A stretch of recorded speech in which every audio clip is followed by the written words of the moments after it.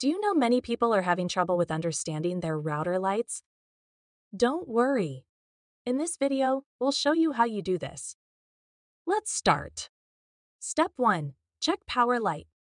The power light should be on for a successful startup, blinks during startup or upgrades, and off when powered down. Step 2. Verify 2.4G. Confirm the 2.4G's light is on for an active wireless band. Off means it's disabled. Step 3. Check 5G's. The 5G's light indicates if this band is active, showing on when enabled and off when not. Step 4. Inspect internet light. The internet light is green for active service, orange for connection without service, and off if unplugged. Step 5. Verify Ethernet. The Ethernet light turns on with connected devices. If off, there are no Ethernet connections.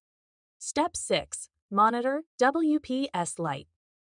The WPS light stays on briefly once connected and blinks during a connection attempt.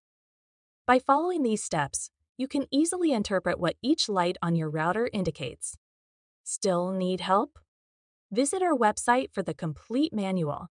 There you will also find questions and answers from other TP-Link users. Did you find this video helpful? By subscribing, you help us continue to answer users' questions. So, subscribe to our channel.